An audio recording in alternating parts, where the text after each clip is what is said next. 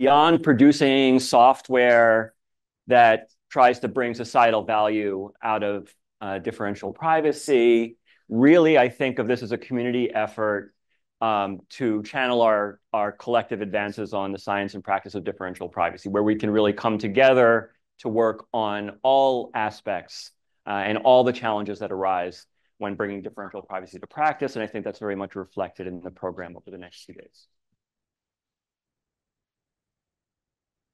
Now I've lost clicking.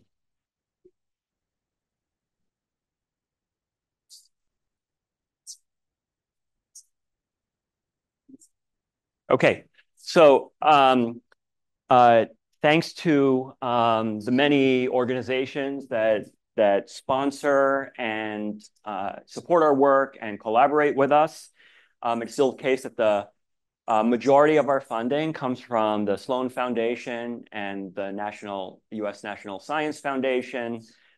We are grateful to a number of companies in industry that have contributed to our work through gifts to support OpenDP in general and specifically to support the community meeting. And we have a number of organizations that we collaborate closely with on particular use cases and software that I'll talk about a little bit later. The leadership, the core team of OpenDP, shown here. I'm joined by Gary King in leading OpenDP. I won't go through all the names, but just want to highlight the new folks on the team. Light here. Mike Shoemate has been on the team from the beginning, but he is now the lead architect on the OpenDP library, and you'll be hearing a lot from him over the next couple of days, and really the expert to go to on our implementations of differential privacy.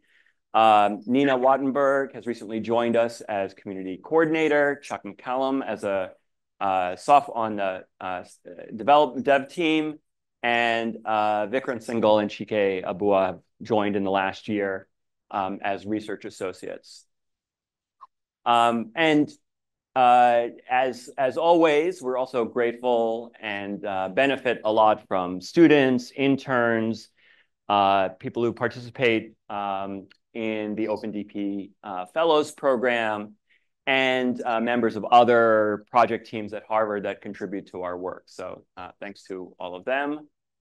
And we are still continue to be very grateful to our advisory board, many of whom have been advising us and serving the project from its inception, led by Jerome McClough and Adam Smith, many thought leaders in data privacy, open source software, some of the fields in which we're trying to bring applications of differential privacy and tech industry and so on. Okay, so I'm not going to try to give kind of a detailed picture of like everything that's going on in OpenDP, but just give a very high level picture, and you'll hear more details over the next couple of days. And I just want to focus on some of the things that are new in the last year. So the software, the OpenDP library, has reached a much more mature state, and we're really excited about it. It's really ready to be brought to prime time in many more applications. Some of that comes from some of the items listed here, the integrations, the data frame support that's coming with the integration with the Polars library, lots of improvements in usability, thanks to feedback from you all at the hackathon we had last year, and other input that we've received. You can now use OpenDP from R if you're an R user rather than a Python user. It's available as a package on R Universe. We have much more and hopefully better organized documentation to make things easier to use. There's more mechanisms. There's more proofs attached to mechanisms in the library. And importantly, there's a very nice plugin system to extend the library functionality by wrapping functions from other libraries or things that you write yourself. And so kind of OpenDP can kind of interoperate with any other differential privacy tools that you trust. And so Mike will talk more about many of these things in the technical update later this morning. We're also excited about OpenDP being brought to more use cases and in and closer to production. One is the Digital Applications Index that done with Microsoft that Mayana Pereira will talk about tomorrow. Last year, if you were at the community meeting, you heard about some of the projects we have underway with the Swiss Federal Statistical Offices that continue to advance and have informed a lot of our development in the library, like the Polars integration.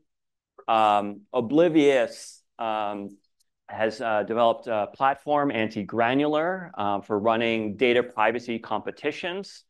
Kind of a sandbox for running such competitions, and OpenDP is one of the libraries that integrates with that. And OpenMind has integrated OpenDP into PySift, and which in turn has been I believe, in production use in a number of use cases. But we would like to see more. That's really a priority for us in the coming months and year, is to really scale up the use cases. And we want our development to be informed by use cases.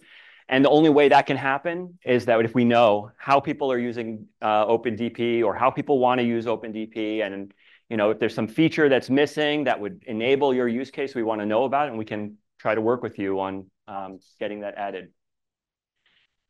Here at the community meeting, we should really celebrate the really tremendous increase over the last year in community contributions from outside the core team. So we've had a number of pretty substantial increase in contributions of code, mathematical proofs for components of the library, and documentation from outside the core team.